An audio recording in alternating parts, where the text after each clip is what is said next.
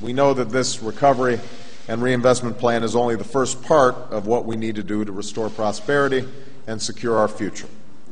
We also need a strong and viable financial system to keep credit flowing to businesses and families alike. And my administration will do whatever it takes to restore our financial system. Our recovery depends on it. And so in the next week, Secretary Geithner will release a new strategy to get credit moving again, a strategy that will reflect some of the lessons of past mistakes while laying the foundation of the future.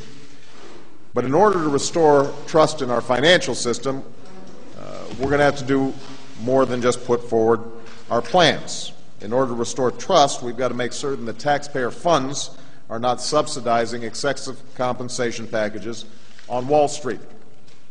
We all need to take responsibility, and this includes executives at major financial firms who turned to the American people hat in hand when they were in trouble, even as they paid themselves customary lavish bonuses.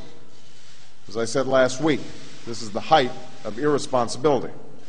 It's shameful, and that's exactly the kind of disregard of the costs and consequences of their actions that brought about this crisis, a culture of narrow self-interest and short-term gain at the expense of everything else. Now, this is America. We don't disparage wealth. We don't begrudge anybody for achieving success, and we certainly believe that success should be rewarded. But what gets people upset, and rightfully so, are executives being rewarded for failure, especially when those rewards are subsidized by U.S. taxpayers, many of whom are having a tough time themselves.